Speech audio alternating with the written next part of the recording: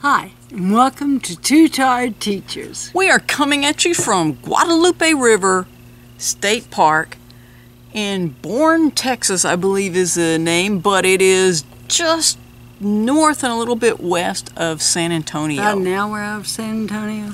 Well, depending on where you are, it takes an hour to get out of San Antonio.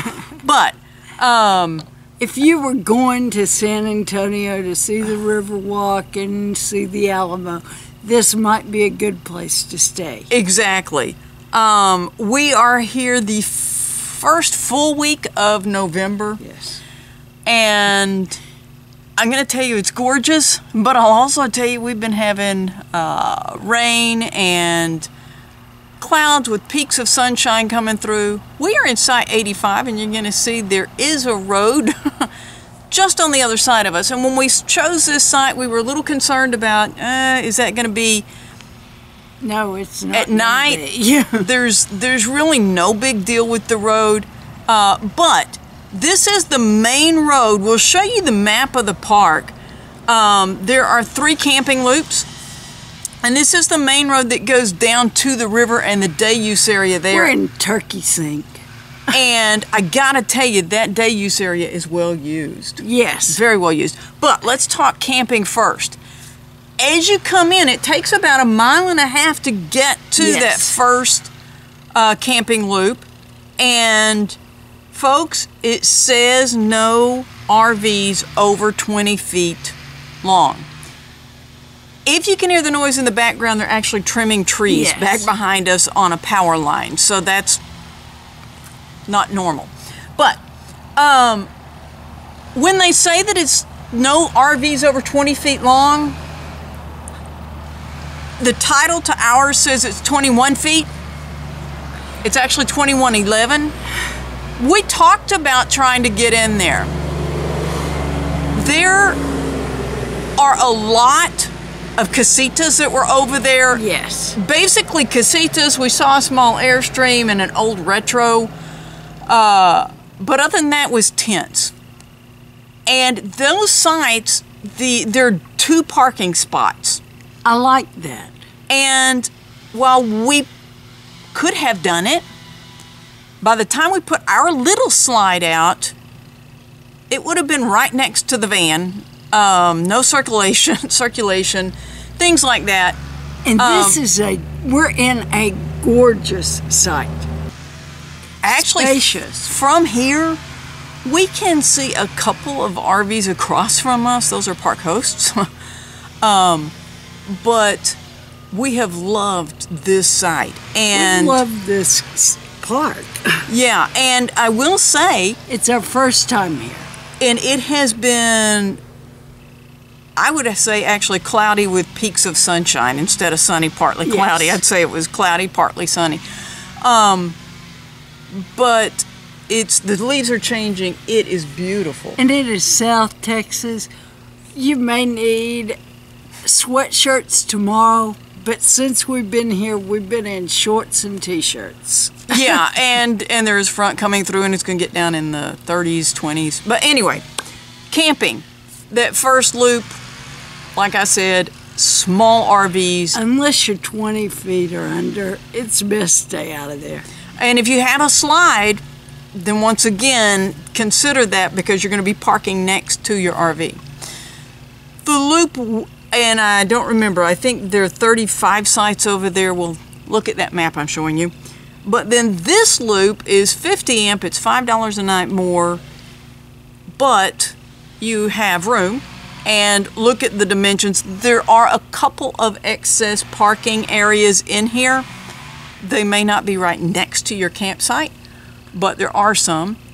And then the third loop is walk-in, and that really is walk-in. Yes. You park, and then you take your things back in there, and it's gorgeous. I mean, it is really pretty. Absolutely. We rode our bikes up there yesterday. It's phenomenal. But for these RV sites, the restrooms have been redone at some point. Yes. They are very nice. And I just heard someone say that during this time of year, during the week, they only have 2 showers open. That way they're not having to clean all of the showers when they're really not being used that much.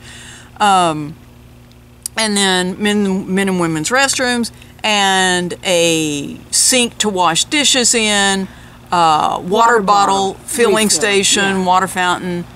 And then another thing we want to talk about, the paths, the trails, the Discovery Center and everything down at the river. A ranger told us that's open even in the rain, that you can use those trails there. I have to tell you, it's not been hot while we've been here. 80. But there have been little kids splashing in the Guadalupe River every day. There were kids swimming in it yesterday. Kids swimming in it yesterday. But the other trails we had wanted to get out on. There's some that are hike, bike, equestrian, and we'd really wanted to get out there. But they close them, which is a great idea because it keeps the trails from being deteriorating. That's because people would be out there using them, and so people on bikes would put ruts in them. Well, and horses, and so the day after it had rained, Sunday night, they were closed all day Monday. Yesterday, they opened them to foot traffic, but no bikes or or horses.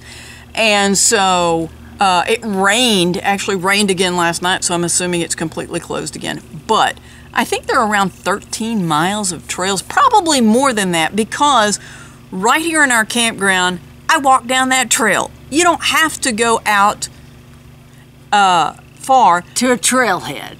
And then the wilderness area just on the other side of the river is actually part of this. And the ranger said, and the information says, if you want a more primitive hiking experience, to go there. That day use area, though, it's used. It is used extensively. We got in on Sunday, and it was... The parking lot was thinned out a lot because we didn't ride until... about 4:30 or 5. Well, about 4:30 or so. But then there is fishing. And once again, if you're fishing from the bank, we're in a state park. As long as you stay within the boundaries of the state park, you do not need a fishing license. I went yesterday, had a great time, caught, I have no idea how many sunfish, and I'll just tell you, when I'm fishing, I do this with crappie and I do this sometimes with sunfish, is I'll have 2 different hooks at a different, so that if I'm not positive where they are in the water column, and for only the 3rd time in my life, I doubled up and had a fish on each hook. You get to see that. I hope that video turned out. But I actually had a bass. There is a Guadalupe bass. I don't know if it was Guadalupe or not, but it was on that little hook. And he broke off. It was a bass. I saw him jump. It was a bass. It was a big bass. I was so excited. But it was on that little bitty hook, so who knows. But they say there are catfish out there as well. So if you're into fishing, that's an option.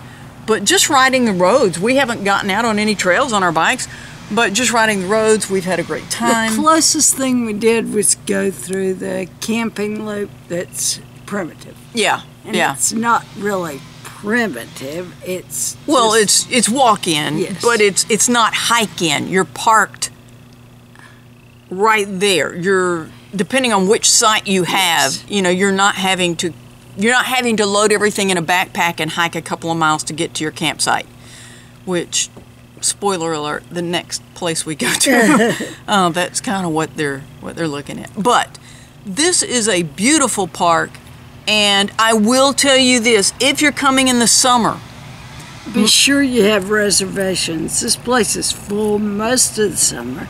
Absolutely. And then what I was going to say is, this is one where I would definitely go to Google Earth. Make sure you're looking north and south so you'll know where that afternoon sun is, and make sure you're going to have shade. Because while folks, this is November and we're in shorts and yes. T-shirts. July, it's going to be August. It's going to be nothing but furnace. It's going to be steamy. And so, you want to check that out. And I wanted to mention, in the summer, lots of people tube or kayak or the river, and there is a sign that tells you kayak as far as you want, but the river does not run It's in not a circle. That's on the map as well. First time we saw that was at a park we're going to revisit here in a few days, and that's South Llano River, and it does say the river is not a circle. Because I guess people who go to water parks, they have like the lazy river. Well, the lazy river there is a circle. This is a river, and it's not a circle.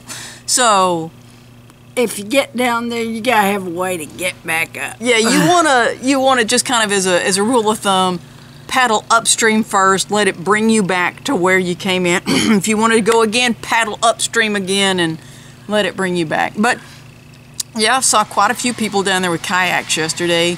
And you can kayak quite a ways. I have no idea how far. I don't know. But anyway, this is, even with rain every night, it sprinkles every day, whatever.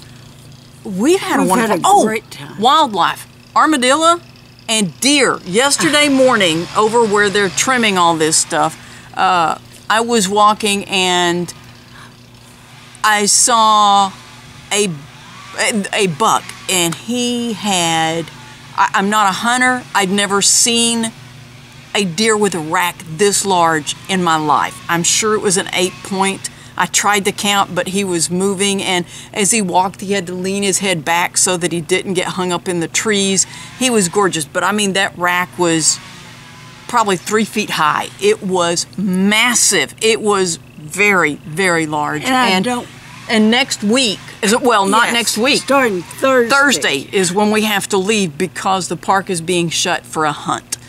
And they do that in the Texas state parks. They have to thin out some of the wildlife. Once a year or once every other year, they'll shut them down and have a hunt. And you have to